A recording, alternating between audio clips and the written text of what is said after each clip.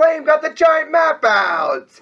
Thanks, Flame! You knew exactly what we were thinking, and we're going to put this to great use. Nice work, Flame. Good morning, Dragons. I'm Mr. Salerno, and this is Flame, and look what's back on the attack. And we want to welcome you to the News of Camelot. Today's Wednesday, February 9th, 2022. And Flame, let's put this big guy to good use. Before we get going on that, Dragons, let's hear what Alexa has to say. Take it away, Alexa.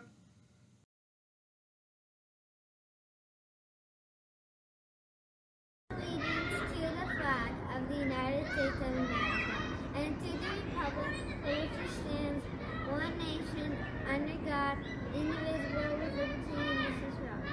Please stop for the moment of silence.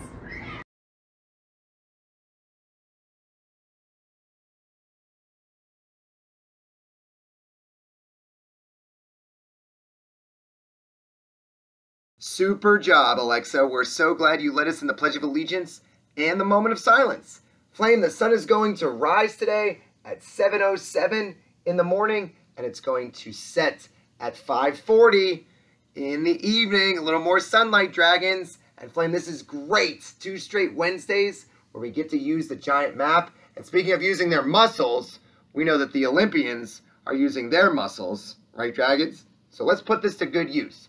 Got the giant map out, and did you know that the United States has hosted the Winter Olympics on 4 occasions in 3 different cities, and they span over a long period of time, and the 3rd ever Winter Olympics, right, and the Winter Olympics that took place in 1980 took place way over here in New York, in a place called Lake Placid, in the middle of New York. There were some very memorable games, Winter Olympic Games in Lake Placid that took place in the United States. Did very well in these games. And then the second time the United States hosted the Winter Olympics was here in Northern California, in a place called Squaw Valley in 1960. Another very memorable games for the United States.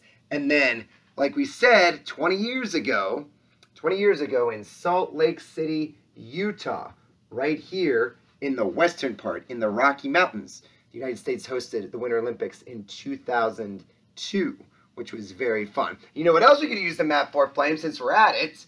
Right, let's see if the Dragons can remember where the Super Bowl teams are from. So we have those cities where the Olympics were hosted. Where's Cincinnati, Flame? Do you remember where Cincinnati is? Is it here in Kansas or Missouri? No, that's Kansas City. Yeah, it's over here in Ohio, in the southern part of Ohio. Here's Cincinnati, Dragons. And look, Cincinnati is going to play way over here. They're going to play Los Angeles. And you know what's funny, Dragons? Do you know where the Super Bowl is being played?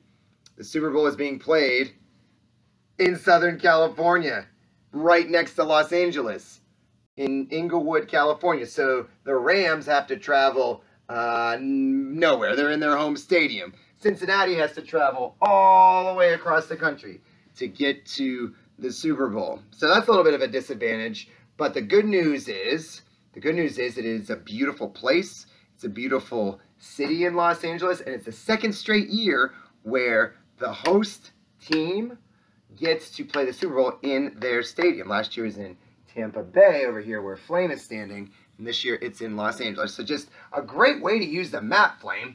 That is awesome thinking, and we hope we learned a little bit something about our wonderful country. Dun, dun, dun. It's time for the birthday box. Feeling good, Flame? I could do geography all the live long day with all the places where cities host sports and things like that. And you know what else I could do all day are the birthdays. The birthdays. I hope we have one. We do, Dragons. Don't worry. Spencer Marsh, it's your birthday. Happy birthday to you, Spencer, in kindergarten, in Miss Brown and Miss Lozano's class. That is wonderful, wonderful news. Way to go, Spencer. And like we said, Dragons, we have this fun trivia question that we won't know the answer to until Sunday, right? Who will win the Super Bowl? Will it be the Cincinnati Bengals or will it be the Los Angeles Rams? You've got to make your guess. And if we, maybe that's a good idea, Flame. We won't announce all the winners because we want to stay humble, but maybe we could count the number of Dragons that did choose the winning team, whichever that team might be. So we want to keep our humility intact. We just want to see if we can make a cool prediction. And who knows, maybe we'll be right and maybe we won't be right, but it's okay because we will stay humble no matter what. So, on behalf of Flame, I'm Mr. Salerno. Enjoy the giant map today, Dragons. Stay humble in whatever you do, and we can't wait to see you tomorrow. Thanks, everyone.